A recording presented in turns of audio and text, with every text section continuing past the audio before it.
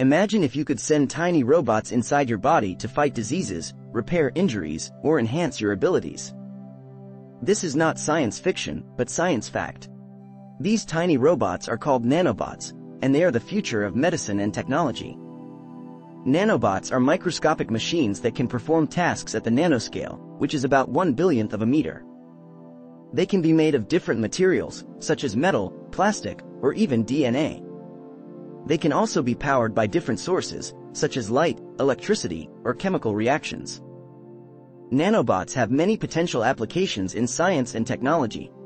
They could be used to deliver drugs, monitor vital signs, destroy cancer cells, repair tissues, or improve brain functions. They could also be used to create new materials, devices, or systems. But nanobots also pose some challenges and risks. How can we control them and prevent them from malfunctioning or harming us? How can we ensure that they are safe and ethical? How can we protect our privacy and security from malicious nanobots? Nanobots are a game changer in science and technology. They are a tool that could revolutionize medicine, engineering, and computing. Watch this video to learn more about the science of nanobots and see some of the most amazing examples of nanotechnology.